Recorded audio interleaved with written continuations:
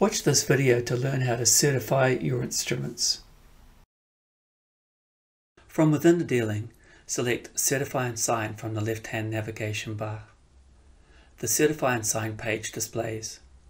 Anyone can view this page even if they don't have signing privileges, but it will be read-only. Here you will see all the instruments listed that your firm is responsible for signing in the dealing. The status column indicates where an instrument is at in the dealing workflow. As you can see here, they are all still in draft. The signing status will display icons at different stages of the signing process to let you know which stage an instrument is at during signing. If it's blank, it means the instrument is ready for signing. A circle with a red line through it indicates the instrument failed the Certify and Sign business rules and is not ready for signing.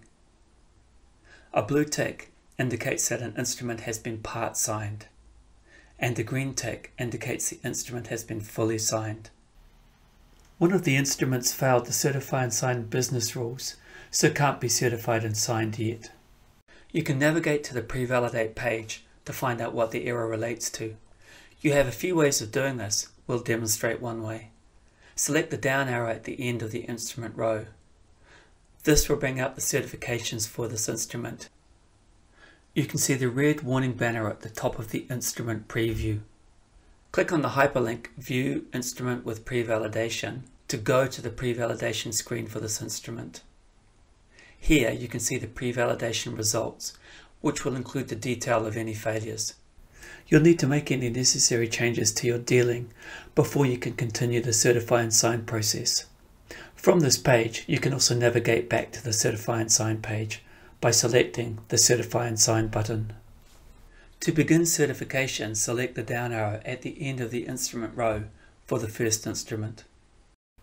It can take a few seconds for the instrument preview to load, but if the preview doesn't load, select this button to open the preview as a downloadable PDF in a new browser window. You can also download or print the preview. If applicable, select the conveyancing professional and party or parties in the representative section of the certifications. If you're the listed conveyancing professional for an instrument role, your name will default in the CP for role representative field.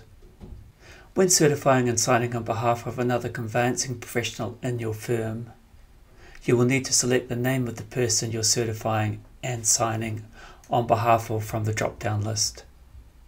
Names are listed in alphabetical order. Use the checkboxes in the Parties area to select who you are certifying and signing on behalf of. You should only select the party or parties you're signing on behalf of.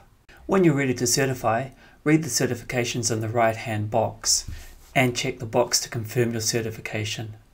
You can sign this one instrument now, or if you have more than one role or instrument to certify in respect of this dealing, continue to scroll down the page to certify your other instruments.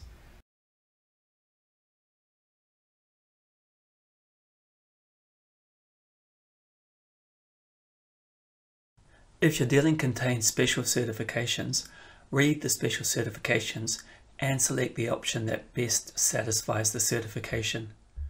Once you've certified all the instruments, select the Proceed to Signing button. This brings us to the end of the Certify Your Instruments video. Thanks for watching.